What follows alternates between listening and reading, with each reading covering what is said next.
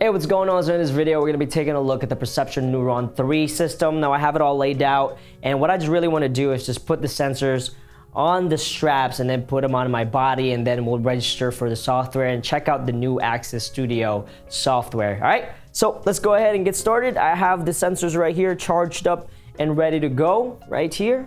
All I'm doing is taking the labels right here, like right foot, and I'm just gonna put it in the correct strap. Okay, so here is forearm, foot right here. Now it doesn't have to be, it's not gonna say right foot on the straps, it's gonna say it on the actual sensor itself, so you know which one it is, just like that. And now it's installed. So the next step is going to be firing up the Perception Neuron, the Access Studio. Now this is the transceiver and this is the dongle for the software. So for me to use the Access Studio, I'm gonna need this for the license and this to communicate to the sensors. So you're gonna need both of this.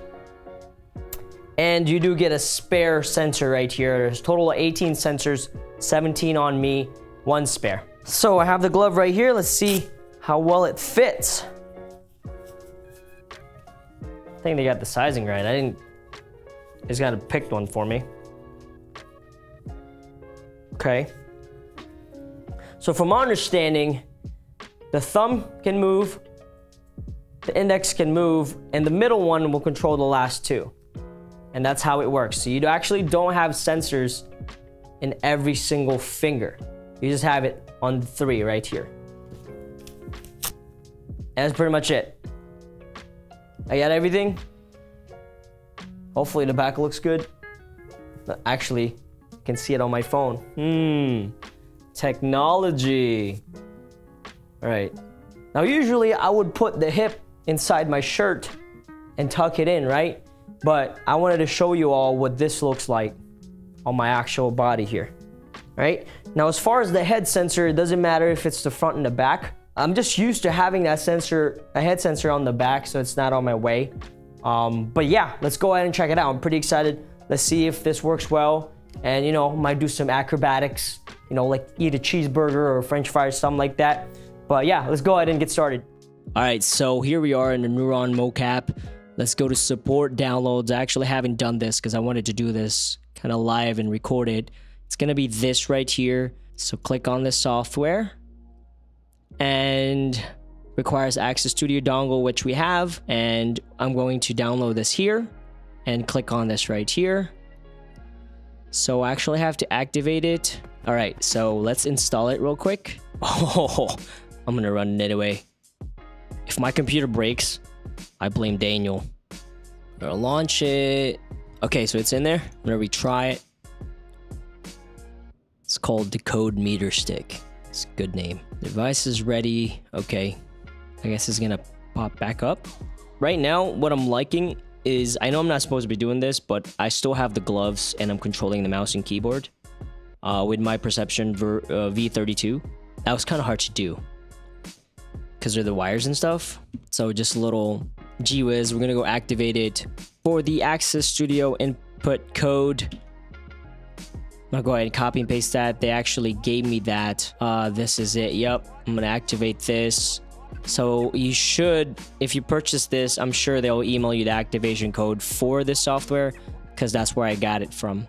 So let me go ahead and plug in the transceiver. All right, so transceiver is in. And this one is titled Hub PN. Okay. All right, let's do a new project. Let's name this name.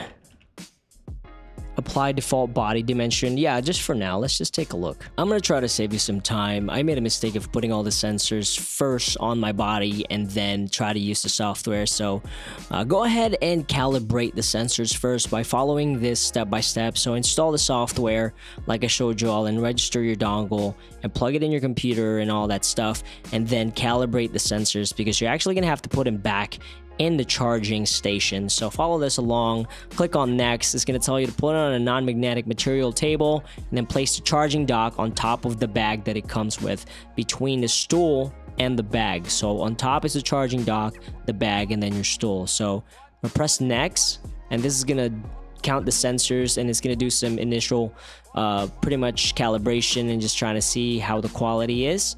And then after that, we'll go move forward. Okay, so once that's done, I'm gonna go ahead and click next and place the shoulder sensors, the back, hip. So this is just telling me place your upper leg sensor on the exterior side of your thigh, not in front of your thigh. Okay, so that's good. Place the hip sensor on the back of your pelvis, not the back of your waist. Okay, so pelvis. Okay, so it's a little bit higher on the back side of your body. I got that. Okay, so let's take a look. I'm gonna go ahead and do all this stuff right now. Put all the sensors back. Okay, and I got all the sensors now, and let's finish. Okay, well, let's do calibration.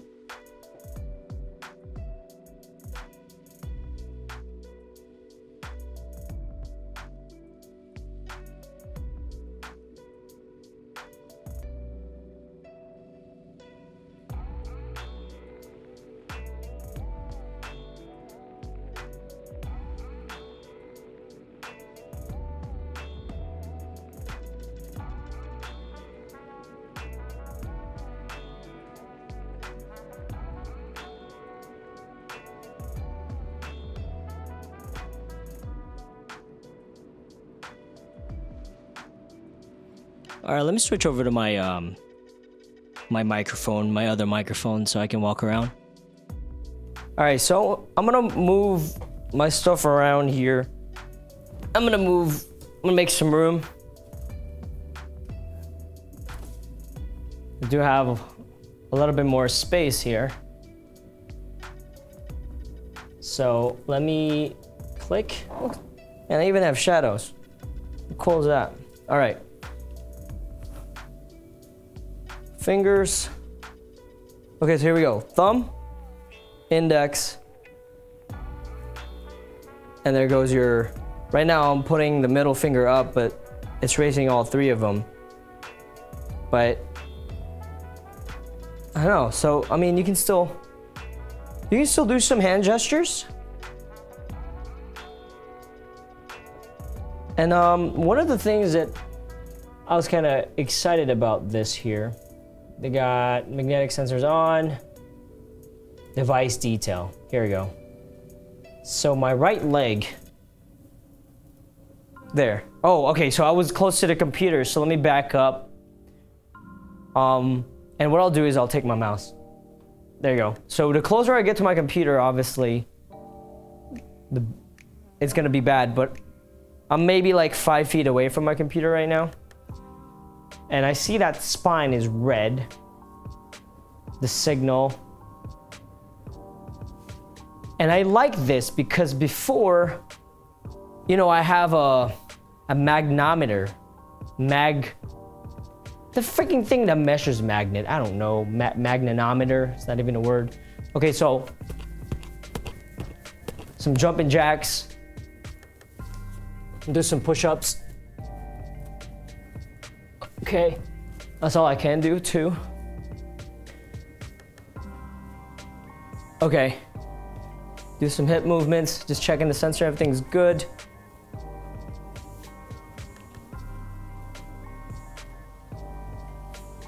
Okay, so first impression, coming from a PN32, this data that I'm reading right now, compared to my old suit, well, I still have it, is much better. I mean, this looks pretty good. Let's look at some head movement, like no, maybe a couple of jabs, maybe a left jab, right jab, you know, some uppercut, maybe some gold dust. Oh yeah, that gold dust looks pretty good. Let's do a couple of walk cycles here.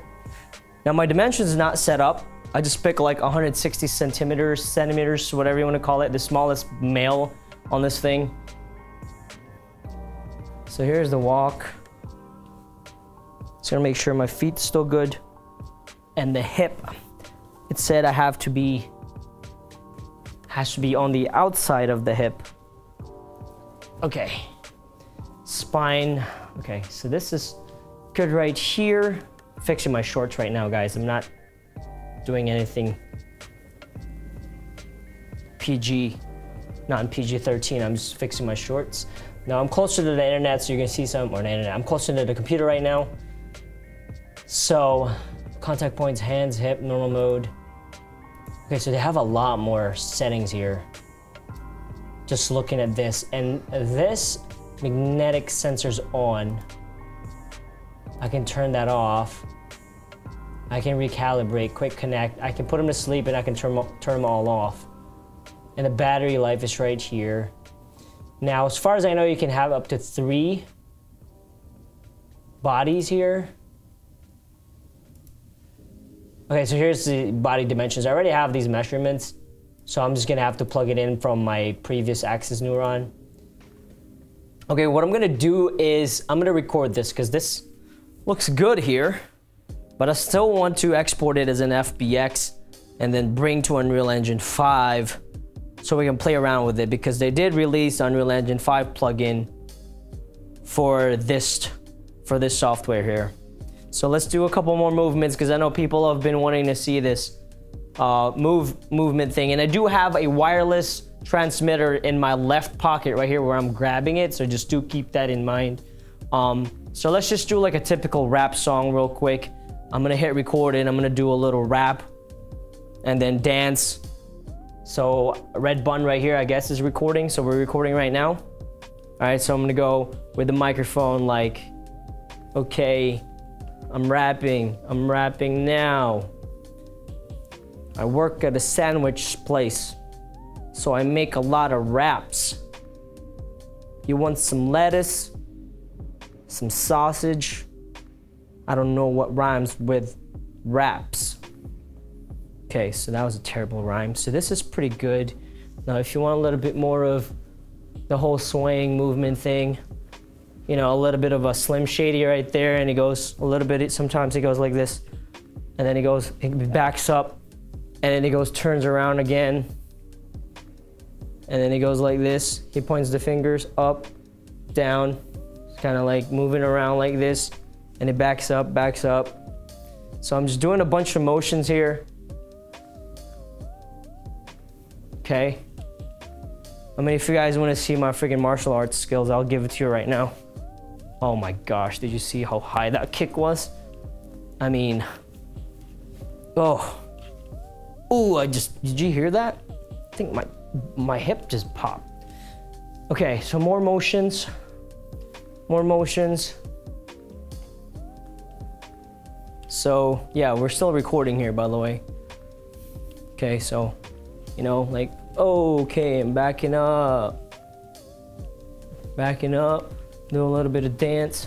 Okay, and then if we do like a stand-up comedy, it's more just like this.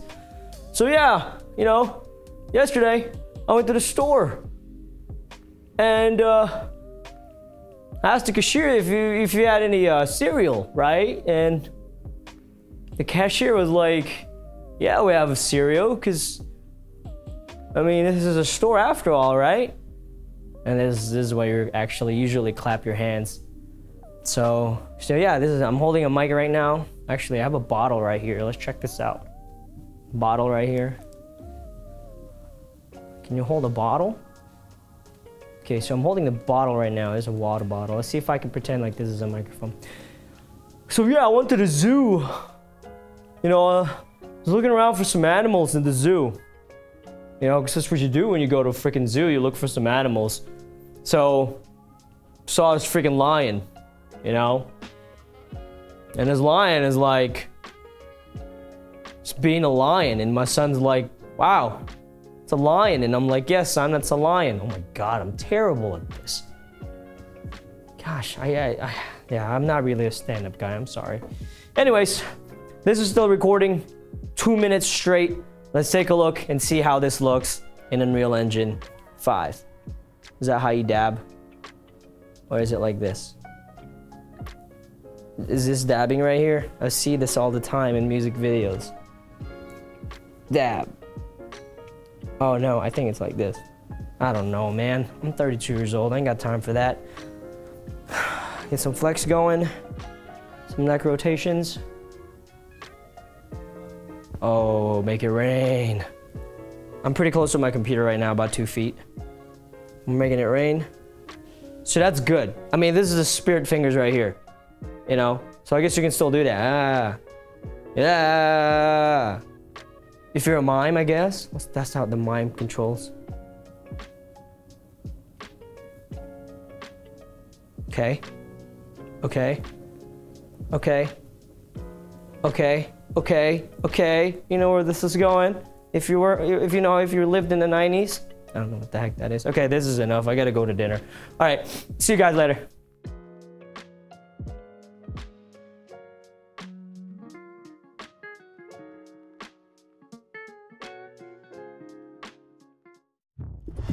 So you want to make a movie in Unreal Engine 5, but you don't know how. Today is your lucky day.